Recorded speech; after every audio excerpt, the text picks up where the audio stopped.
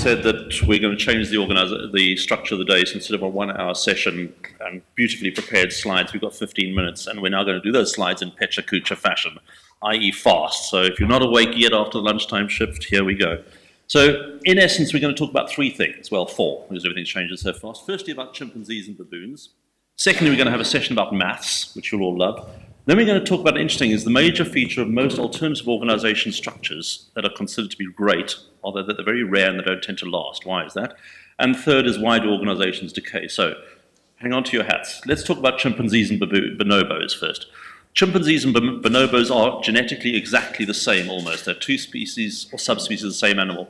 One has got a patriarchal structure based on kicking each other. The other one has got a matriarchal structure based on shagging each other. Totally different structures of society. They are both able to collaborate fully. They are both highly efficient in their environments. They're both able to use tools. So the first lesson we can get from pre-human organization structure, you can either have a classic hierarchical, let's be bastard structure, or you can have a wonderful hippie structure, let's all love everybody. They both work. There is no golden rule. The second thing is to talk about transforming baboon organizations. In East Africa a while ago, the alpha males all died by eating cholera-infected garbage near a village because only alpha males got to eat the garbage, leaving the entire baboon society with beta males and the females. What do you think happened next? Well, interesting enough, the society became very peaceful. That baboon society became collaborative and peaceful and all these good things. That was one interesting. The second interesting thing is it sustained that over 3 generations. So there's been no reversion to the mean in that society. So that's kind of fascinating. So these are pre-human organizational structures.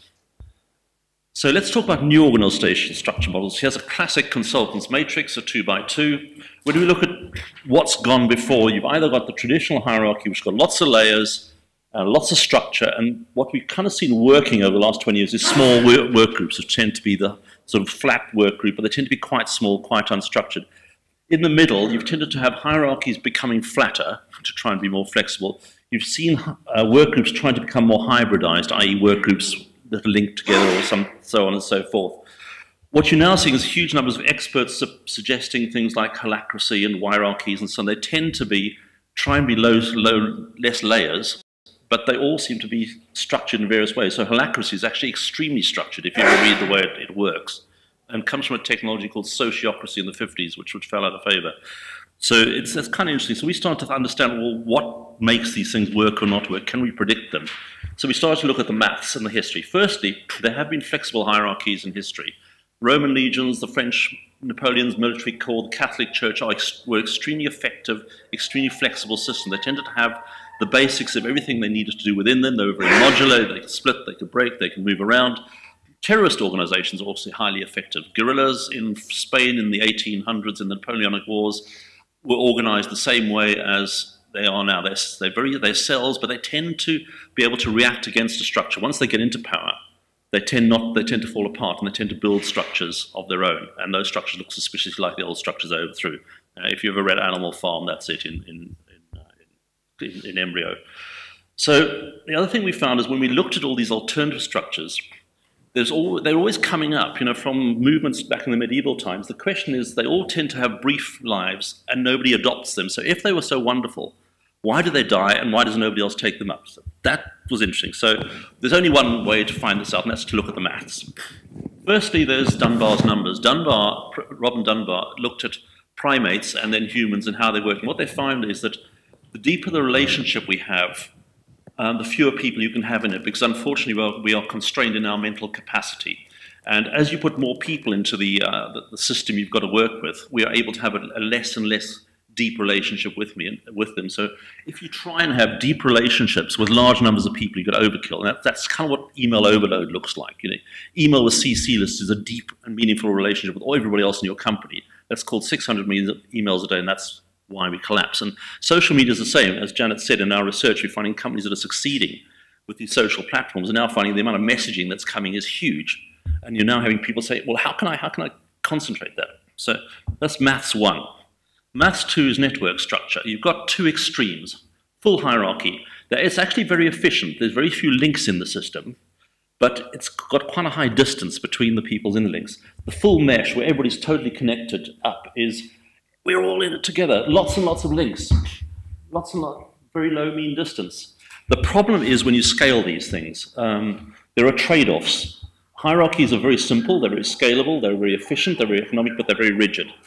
And as an engineer, I know that the counterpoint of efficiency, the counterpoint of resilience and redundancy is cost. So full mesh tend to be very resilient, fully redundant, but they cost more to run. They're easy to reach everybody, but they're easy to swamp everybody. So somewhere between these two extremes is probably going to be the answer going forward. The other thing about them is when you scale full mesh networks, you wind up with the Dunbar problem. The network effect which makes network businesses so effective is the same problem that blows our brains when we scale organizations that are structured that way. They don't scale properly. That's why most hierarchical networks things are still small. They reach a scale and they fall over. So what do we think is going to happen? We think there'll be a happy medium. The term fishnet is sometimes used. What it means is a limited number of connections, not quite as small as a hierarchy, but not as fully connected as the full mesh. And within them, there'll be you can run little hierarchical pods running or cells. So that looks like, mathematically, what is the system that is most likely to be the median. If I go back, it's the little blue line just above the red line in terms of the way it scales in terms of links when you run it. So that's what the maths is telling us. There's also a dreaded thing called transaction costs. This is Ronald Coase in the 30s.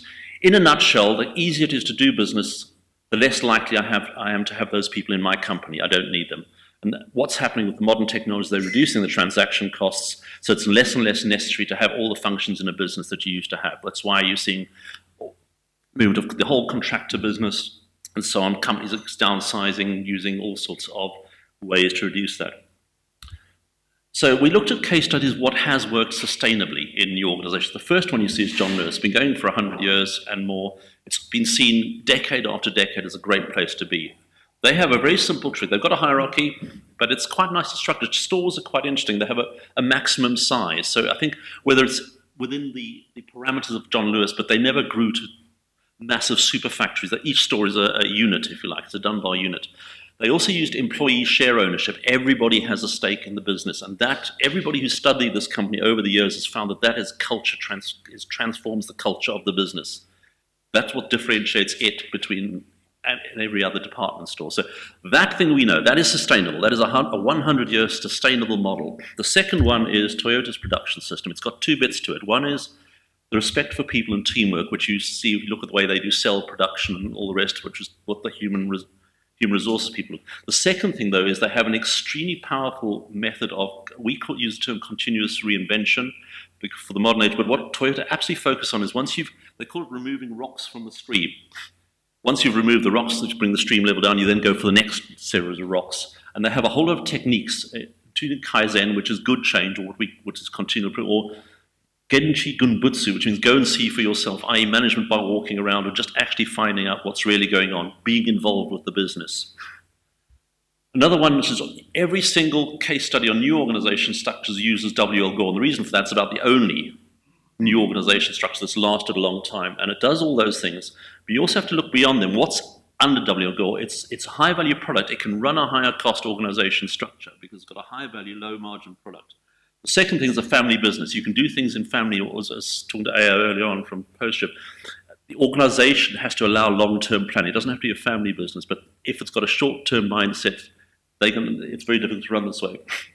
And when they say no chains of command, it's more accurate to say it as in animal farms. Some animals are equal, but some are more equal than others. There are hierarchies even in totally hierarchy-less systems. Valve runs a software product. This is from the Valve employee manual of how to work. Step 1, come with the bright idea. Step 2, tell a co-worker about it. Step 3, work on it together. And Step 4, ship it. The minute you're not doing computerized digital work, the difference between Step 3, work on it together, and Step 4, ship it, is called a factory. If you don't have a digital factory called a computer, this gets hard. And then the other one we're watching with great interest is Zappos, which is using the holacracy system to effectively transform a rigid hierarchical structure into a series of cells. And it's quite interesting to see where this is going, because it's an experiment as we're going.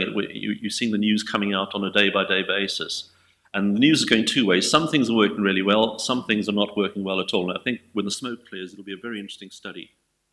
And then the last thing, whoops, is the 3 Ps of organizational ossification. Firstly, the Peter principle. In any organization, everybody is promoted to their own level of incompetence, so eventually all organizations are full of incompetent people. The second is Parkinson's law, which is work expands to fill the time available for its completion, so an official always wants to multiply subordinates, not rivals. It's an anti-collaborative manifesto, really. And then the last one is Pournelle's law, which any organization eventually works to sustain itself rather than for the good of the people in it. And that really is to start the argument.